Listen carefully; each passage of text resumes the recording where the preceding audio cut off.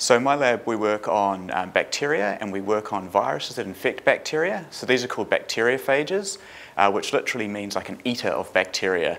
And so we have, as humans, we'll get infected by viruses, but we also have immunity against viruses. And bacteria have their own immune systems, which is kind of an incredible surprise that people only discovered recently. And we've basically been working on trying to understand how these immune systems in bacteria work, and therefore how we can exploit them also in the future.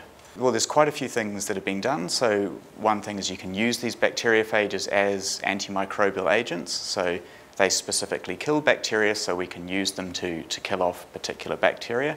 And we're doing that to try to target the PSA kiwifruit pathogen.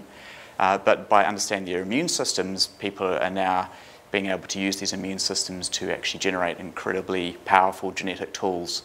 So some people may have heard of gene editing, and these are basically come from studying these immune systems in bacteria. So my lab was working on both of these things, but the main focus is on understanding these immune systems in bacteria, which are called CRISPR-Cas. Some people may have heard a bit about those.